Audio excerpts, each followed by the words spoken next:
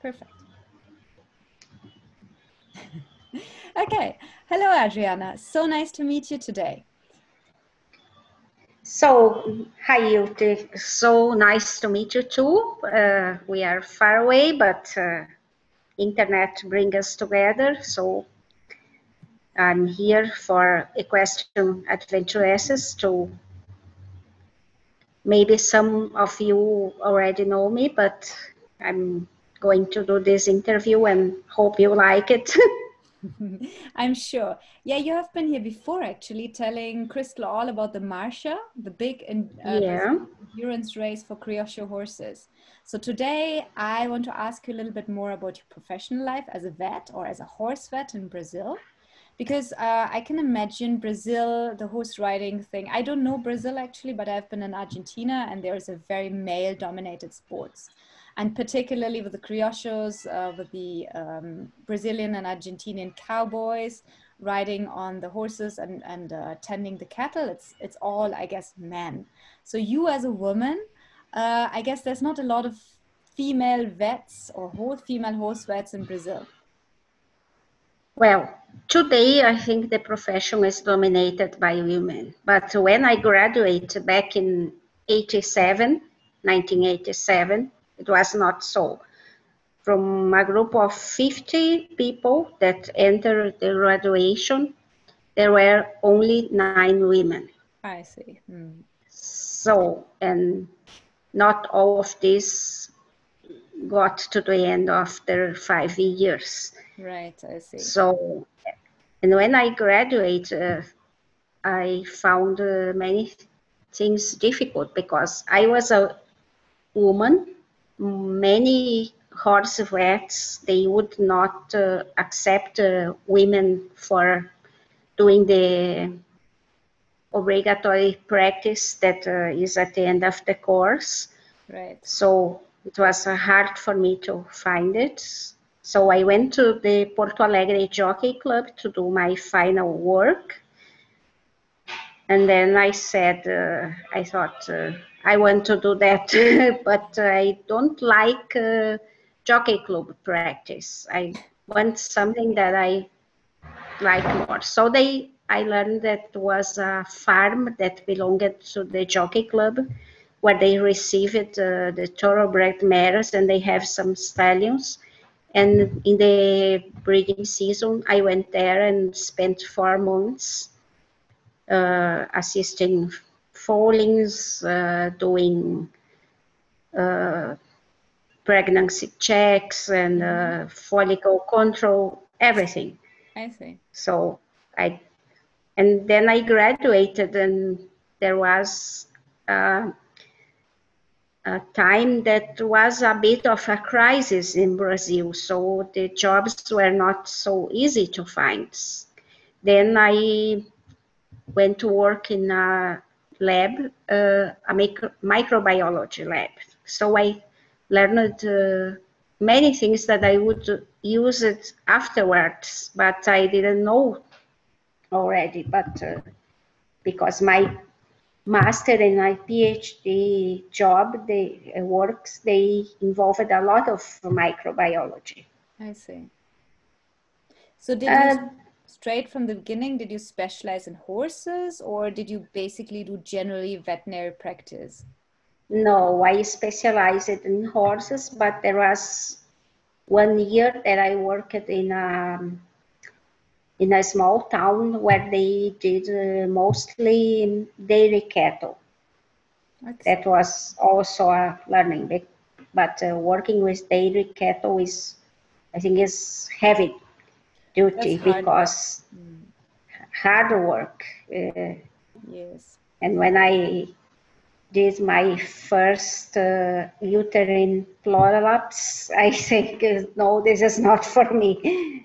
Because it's very common in Holstein cows that they put the uterus out after calving, but in mares it doesn't happen frequently. No, in horses it's rare, I see. It's very rare. Then I went to work in farms in the state of São Paulo, warm blood farms. Hmm.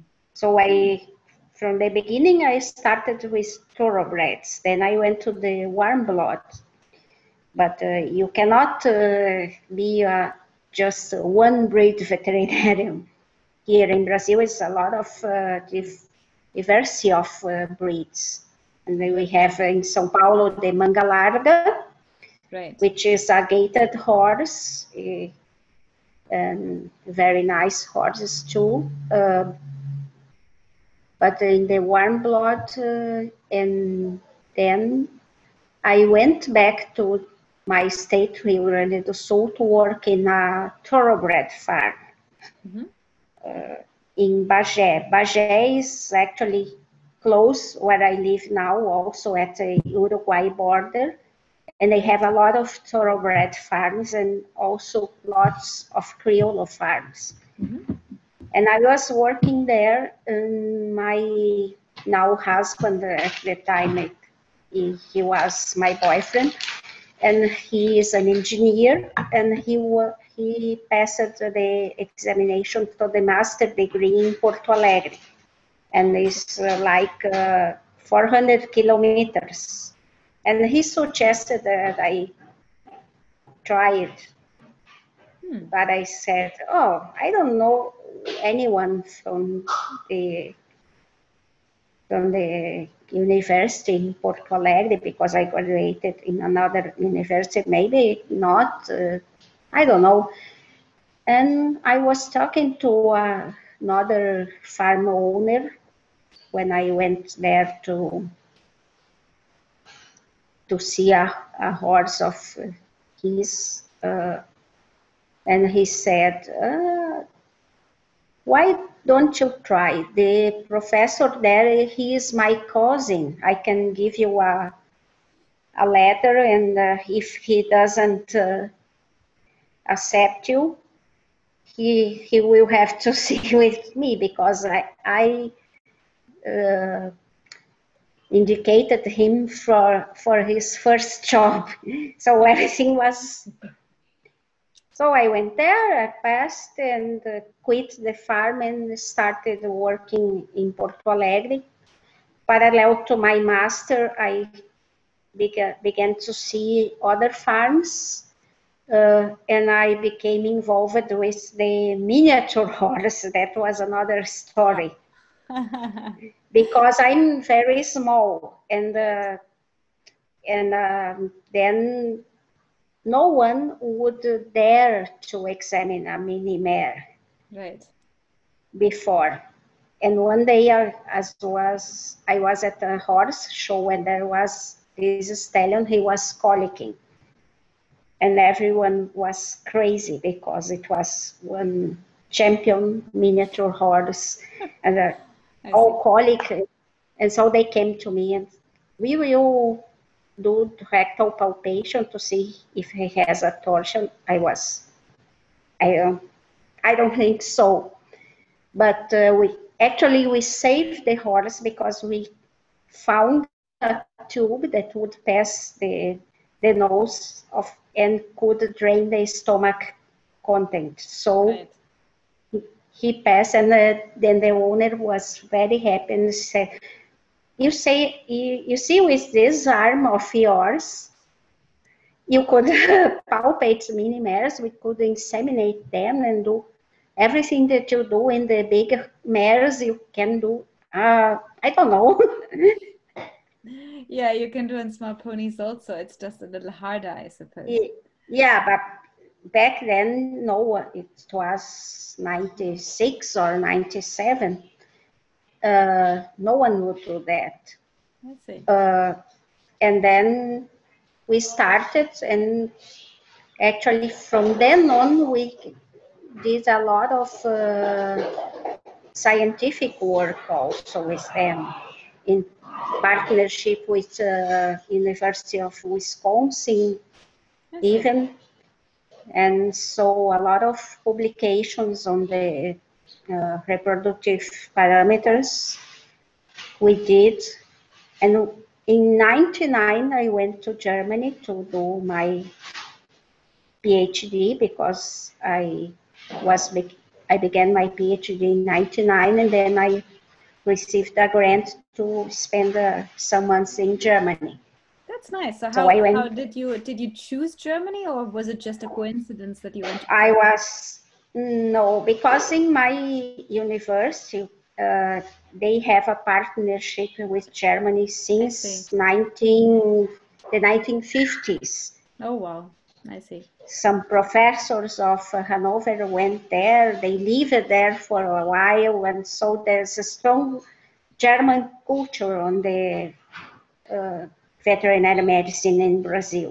I see. So a lot of people went there, but I must confess something.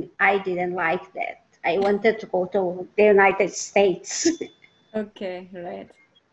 And I said, oh, Germany, this is not for me. I will have to learn German. And one day my advisor, he wanted to proceed with the work I was doing that was about endometritis in mares. Right. And what we did, we used the neutrophils from the same mare to treat the endometritis. So we use no antibiotics. Mm-hmm. It's a treatment with, and so a friend of mine was already in Germany, and he was doing some tests with the neutrophils, and he came to the idea of freezing them. I So see. instead a procedure that lasted half an hour or so, any vet in the farm could buy the frozen neutrophils and apply to the mares, and that's it. Mm-hmm. And he was looking for someone to go there and do this and bring them to Brazil to treat the mares. But my friend of German origin, she is from, her father is from Germany, and she didn't want to go. She said, I don't like them there. I don't want to go. I don't want to do PhD. And so one day, out of the blue, my advisor said, you are to go to Germany. You start learning German now. I And see. So that's what you did I then. was like, yeah, I had to do that. It was no. So I studied like 2 years because it was well in advance to prepare. And I must say, even with my 2 years of learning, it was difficult when I arrived there. Yeah, I bet. But you will only learn if you go to the streets, talk to people. And then I went to Hanover in 99. I was very welcome because my advisor from there, Professor Klug, he's now deceased in 2011. He liked the Brazilians a lot. And so we started working with the mares, collecting blood to freeze the neutrophils. Mm-hmm. And parallelly, I helped him because in Germany, in the autumn, they always do the Herbstuntersuchung, which is going to farms and examining all the mares to see if they are okay to in reproductive way. And so I learned a lot with it. And also one day arrived 2 miniature mares at the clinic, Mm-hmm. and no one could know what to do with her. They wanted to know if they were pregnant, Mm-hmm. but no one would dare. German hands inside I the see. miniature. And then Professor Klug, would you please palpate these little ones, and ultrasound them? Of course. And he was very happy. They weren't pregnant, I must say, and he was he was like very proud, because as I was palpating, I went to a blackboard and wrote my findings in German. Okay, very good, very good. So how long did you stay in Germany? And this first time was 6 months, and then I went to other periods of months. Then in the total, it was 1 year, like that, because I afterwards I did work in a farm in North Rhine-Westphalia with a miniature friend of mine. I made friends because I went to miniature horse shows and got to know people. And Professor Klug went to do a study with the minis. So I spent 4 months there doing the reproduction. She had some 6 stallions and some mares, so we inseminated. Then we did everything, but everything was written down, and then I published about the semen parameters of them. I see. So are you still mostly doing reproductive medicine, or are you doing all kinds of vet work today? No, I mostly reproductive medicine, but now I teach at a university. I've been teaching since 2006 now, but then I became involved also in sports physiology and equine. I see. So I'm doing some studies now on this, but this is mainly because of the Marshall, because when I became involved with the Marshall, I had some students that wanted to parallelly run some study. They are in progress now, because we must collect some samples from animals that are in training in Uruguay. I see. And we cannot go to Uruguay. So we must finish this study. And so now I have 2 mares that I compete, but we haven't had anything this year. I see. So it's sad because the animals, they need to eat, they need to keep training. Of course. And that's bad, but and we then do what we can. I know. And then if you can't compete, it's really a pity, because, well, you have to keep them in condition for eventually, I guess things will open up and you can continue again. Yeah. We were even to receive two guests from abroad to run the march this year. Right. And it's cancelled. Is it cancelled, the marcha this year? Yes. So the girls, hopefully they can make it next year. I see. But we have already 2 or 3 people asking about. Yeah, this is a bad time really for all of us, I suppose. So how did your involvement with horses actually start? I mean, you became a horse vet. How did that come to be in Brazil? Because my grandpa had a farm in the town where I was born. He worked with cattle. He raised Devon cattle. But of course he had cattle horses to do the job. So I became passionate about horses. In the summer, it was hard to take me off the horse to eat. So, and then when I went to college, strangely, I wanted to learn about beef cattle, because I wanted to continue. But then I noticed it would not be something that I could specialize I see. so deeply as with the horses. So I went to the horse side, and from then on, never. Ever you're with But horses. I see. yeah, It's so great. So can you tell us a little bit more about the Criollo horse, which I think is one of your big passions?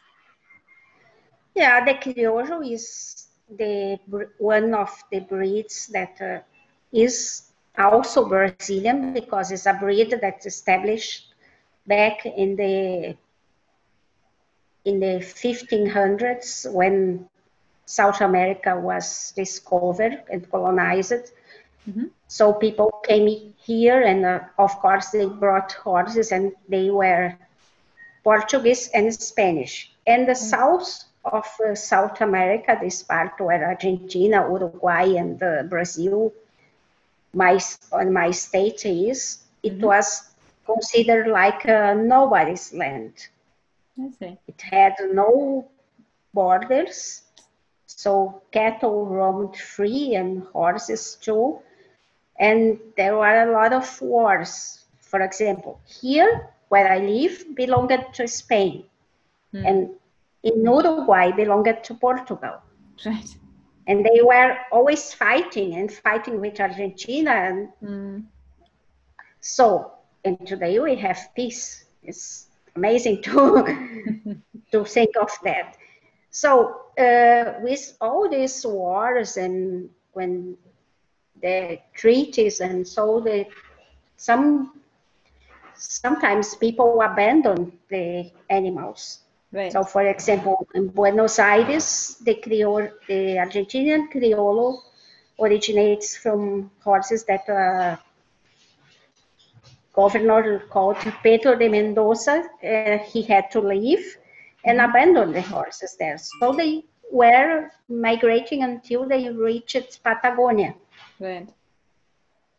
And in Brazil too, there were a lot of horses roaming free, as well as in Uruguay. But one guy from Argentina was who rescued the Criollo breed, because the farmers who were crossing with a thoroughbred, they were completely losing the breed. So he went to Patagonia and bought some horses from a local Indian chief. And so the modern Criollo, so to say, is original from them.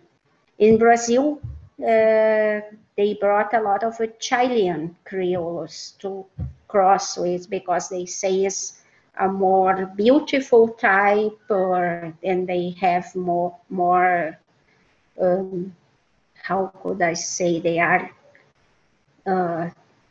are easier to maneuver, and so, but they don't have the resistance, the stamina that the endurance Criollos do they have.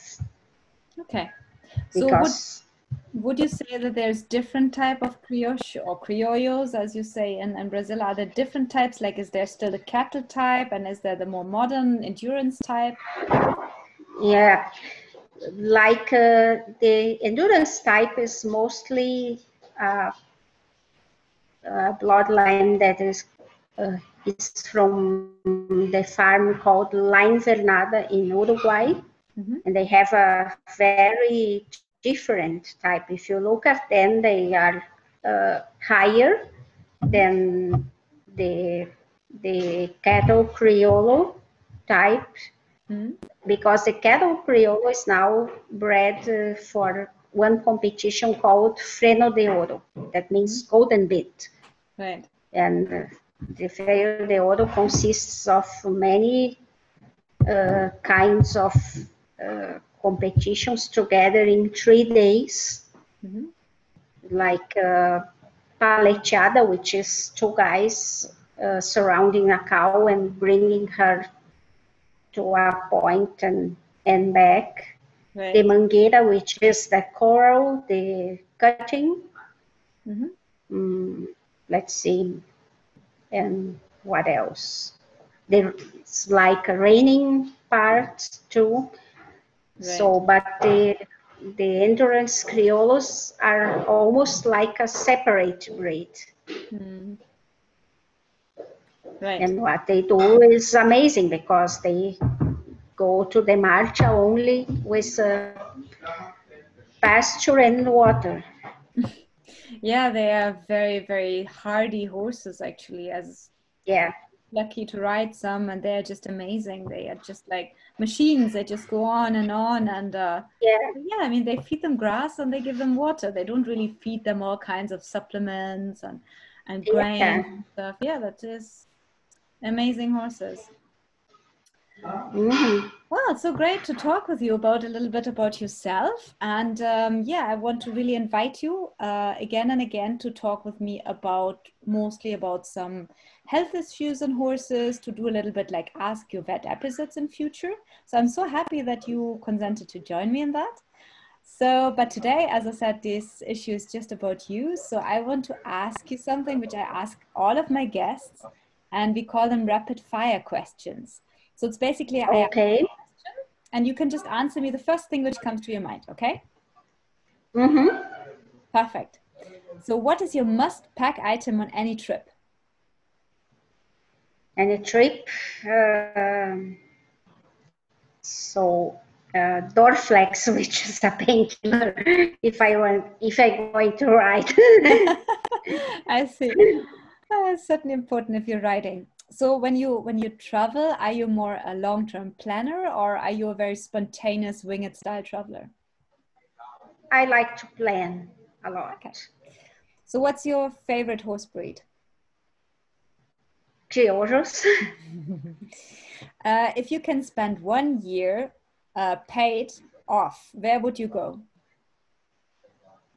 Mongolia. I see. I've been to already, but Right. Yeah, I would I come saw back. on your blog. Yeah, that's amazing. It's a beautiful horse country. So besides riding, what other hobby do you have? I like reading. I like seeing movies, but haven't done that much. I think that's it. Oh, well, that's a lot, I think. So what's your biggest addiction? Riding. Yeah, I think that's mine too.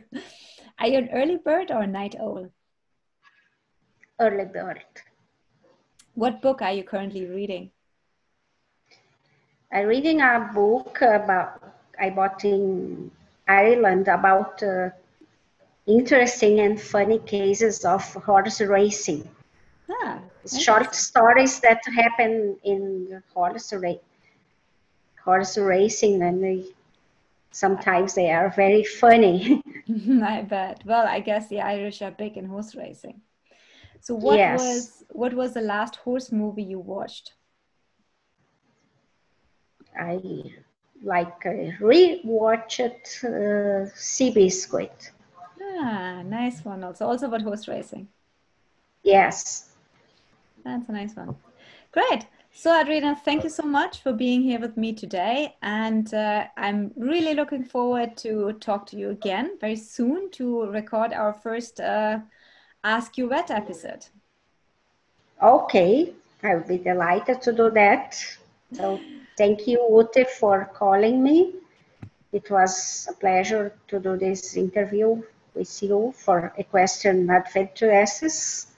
Exactly. So if anyone has a question, they can send it to you and we can do it Exactly. next time. We can discuss it the next time. Perfect.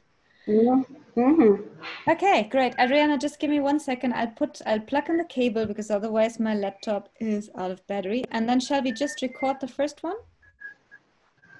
Okay, Are you still free to go on for like another half an hour or 20 minutes?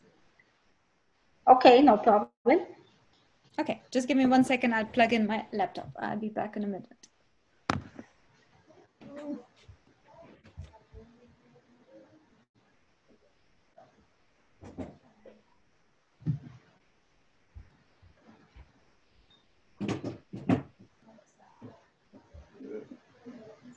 Problem.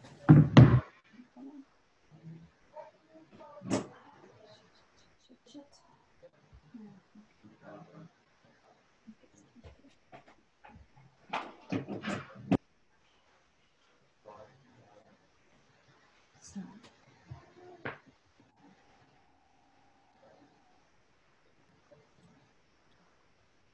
Okay, here I am. Now I have to just find a way. That one up here.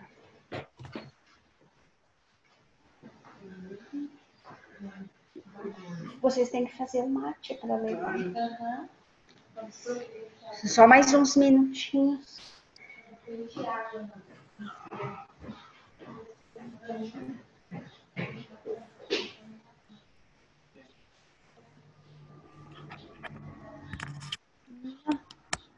Oh,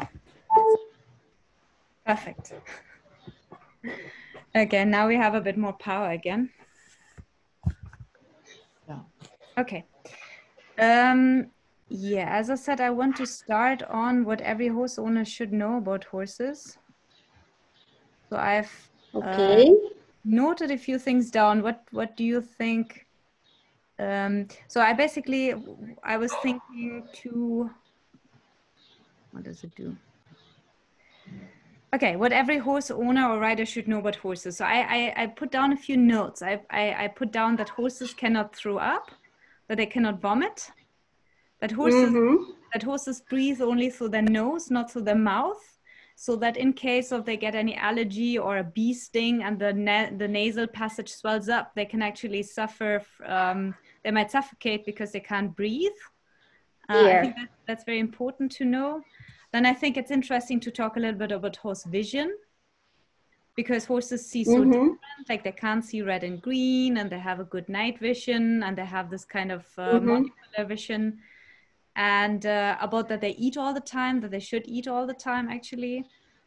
And yeah, that's kind of the things which came to my mind. What do you think is also important to discuss? Well, about something about feeding that you have, but